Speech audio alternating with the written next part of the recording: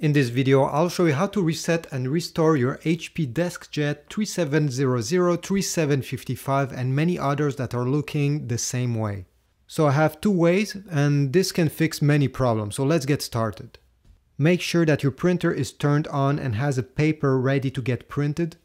What you need to do is to press at the same time the power button that is on the left side and the X button that is on the right side. Keep them pressed for about 15 seconds. The printer will print a page and this way you know that it restored. Now if this didn't fix your problem, I have a second solution. You're gonna unplug the power cable on the back of your DeskJet printer and you're gonna also unplug it from the wall socket. Now you'll need to wait for about a minute, so be patient. And then you can plug it back and try your printer. Your problem should be gone. I hope this was useful. If so, please leave a like, a comment, and I'll see you in the next one.